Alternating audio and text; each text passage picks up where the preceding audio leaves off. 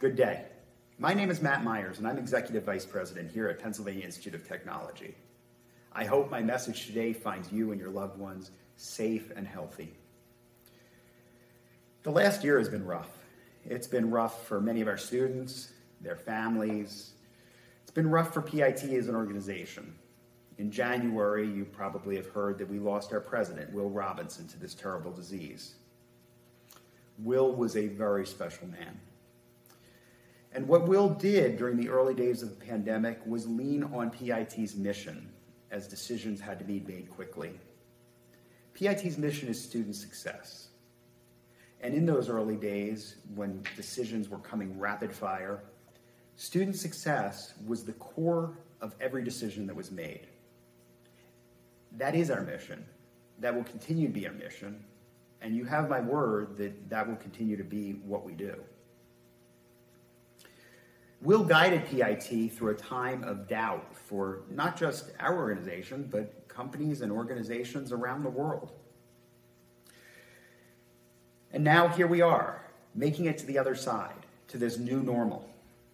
I don't know what new normal means. I keep hearing it on the news. I just hope that it has less tequila-scented hand sanitizer in it. What I do know is that our world is getting back to some sort of normal. I just last night went and got my second COVID vaccination. That's part of the reason I'm here to talk to you today. It's an exciting time for our nation as you are now eligible to be vaccinated.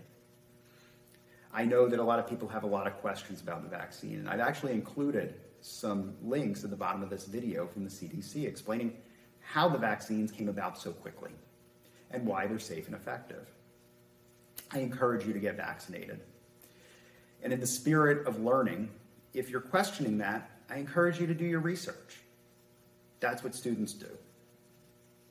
To that end, I think it's important to note that so many of our students are here gaining an education in the healthcare industry that we face the reality that we work with many outside organizations for clinical rotations. Some of those organizations will no doubt require students to be vaccinated to participate. One of our core values at P.I.T. is mutual respect. And when an employer says you have to do something to meet their goals, we respect that. And I'm asking you to abide by it.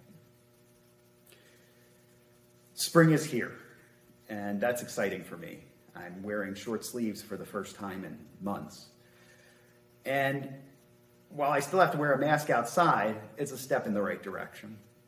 I'm excited for the coming months and for the fall when I hope to welcome many of you back and be able to learn your names, and maybe you'll even recognize me.